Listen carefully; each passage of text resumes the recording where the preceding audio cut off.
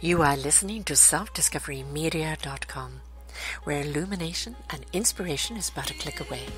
With so many genre topics for you on everything that you need to know in life. We celebrate and share the people who have taken the journey before you and who are now here to serve you with their wisdom and their knowledge. The next show coming up is...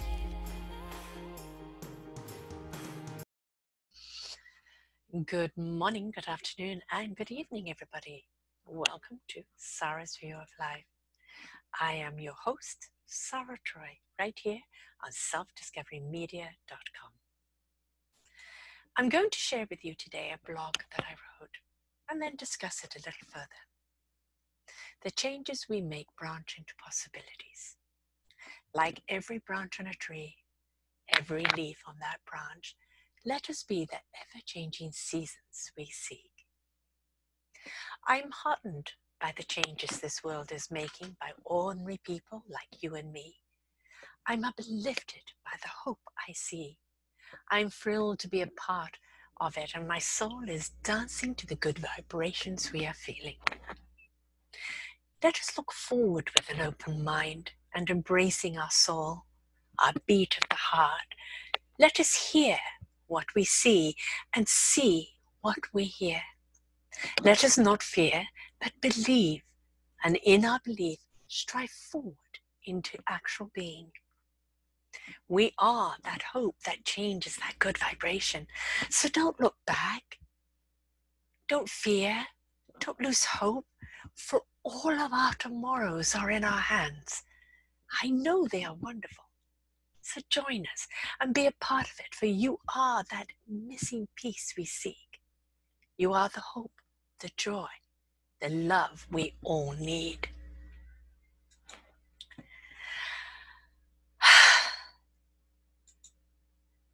Life is very interesting, isn't it? We are the hope that others seek. We are the hope that we seek. Every single one of us is either going through or has gone through a turmoil. You know, like that ball intertwined, fear and pain and anguish and anger and lack of self-worth and disconnect, and it's all just swishing round and around in a forever ball. And until we pull that one thread that we need to pull to start unraveling it, we're going to keep going around in that ball. Why are we doing that? Why are we subjecting ourselves to that?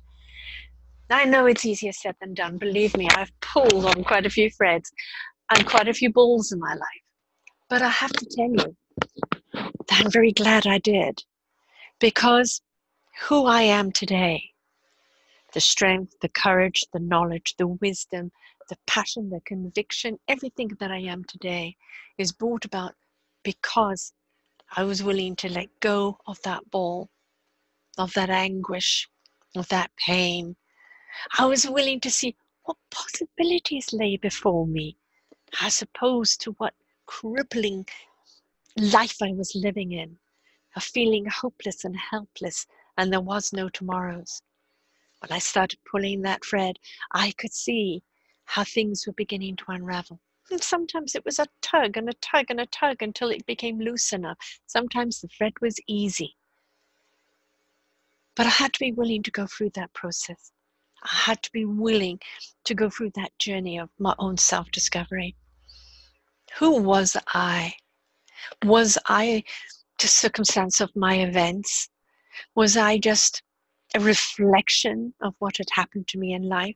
Was I just an image of what somebody wanted me to be?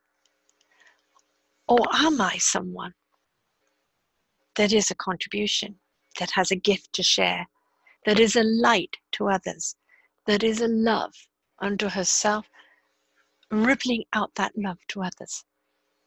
You see, I can't become that until I was willing to unravel that. So pulling on that thread, oh yeah, a lot is going to come out. Some of it's going to be alive like big static worms and wibbly wobbly all over the place. are very hard to grab hold of and contain or diminish. But it's going through that process of unraveling and dealing with each situation and each thread and each ball, each thread within that ball, and looking at it and going, okay, you're a difficult one, but I'm going to unknot you. I'm going to free you. I'm going to, or diminish you.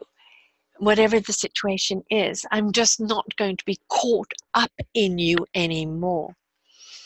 And as each thread starts slowly coming away and that ball has less movement and that ball is less dense and that ball has less power, you start feeling more empowerment within yourself.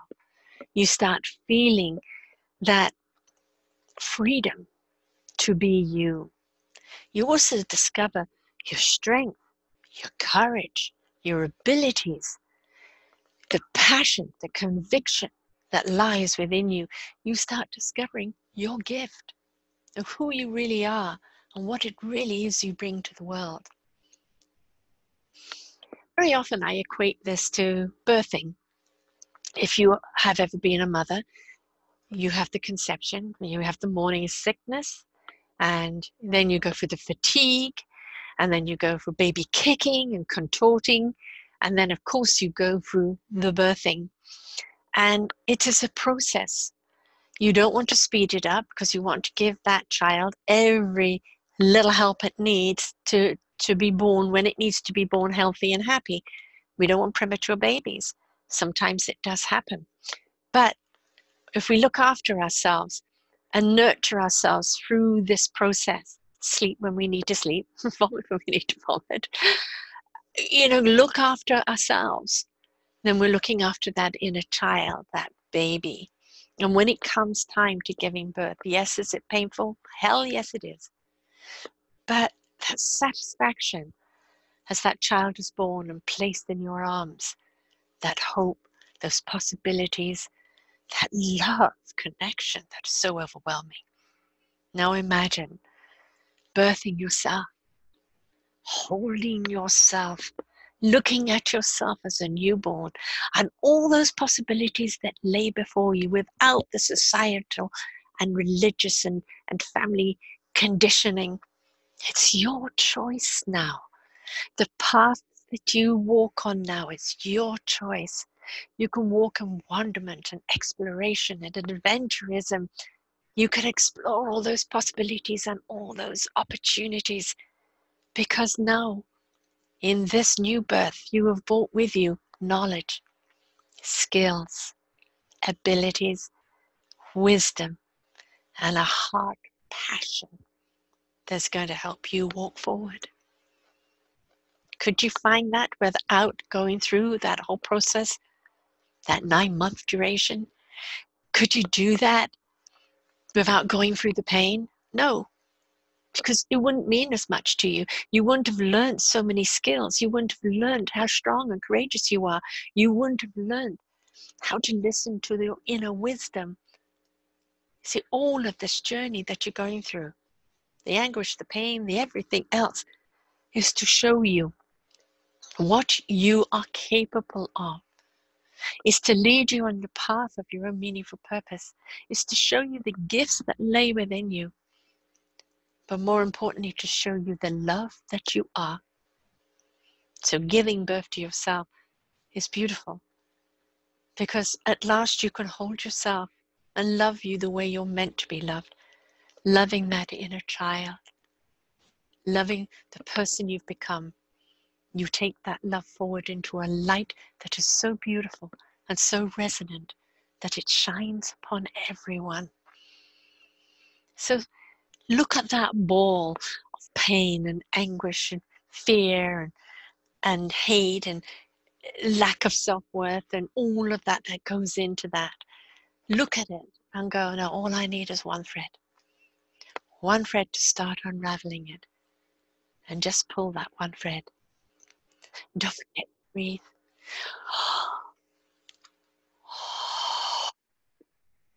Every time you're in a situation, stop and take 3 deep breaths. It aligns your chakras, it aligns your energy, it calms you down, and it allows the door of wisdom and knowledge to come forth. It takes you out of the reaction and shows you the true action that you need to take. So don't forget to breathe through this process. Don't forget also to step back and look at something and not get caught into the whole wave of it again. There's going to be things you unravel that you remember and go, oh, that's why that happened to me, that person. Let it go. You can acknowledge that. You can acknowledge that. And then you can also say, but they no longer have control. They no longer can hurt me. They no longer have power over me. For I hold my power. So I know it can be fearful because it's unknown. I know that it requires strength and energy, but that's within you. I know that it requires skill and abilities, but that's right there for you, ready to be given to you through this experience. So don't be afraid to find your joy in living, to believe in your hope that there are those possibilities and opportunities out there, to know that you are love and that love is all around you. Don't be afraid to embrace it. Let go of all that ball of anguish. Pull the thread. Feel it. Feel the seasons of your life. Be willing to branch off. Understand, just as there is the duration of pregnancy before birth, there are 4 seasons too every year.